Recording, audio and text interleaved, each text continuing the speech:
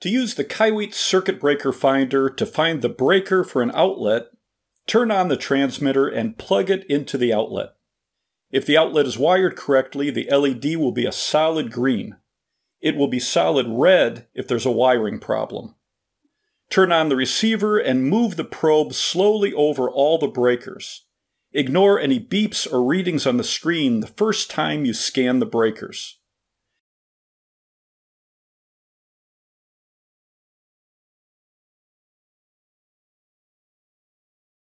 Scan the breakers again to locate the circuit that the transmitter is connected to. The screen on the receiver will turn red and show the maximum amount of bars when you find the correct breaker. Turn off the breaker. The transmitter will be showing a blinking green or blinking red LED if the electric to the circuit is off.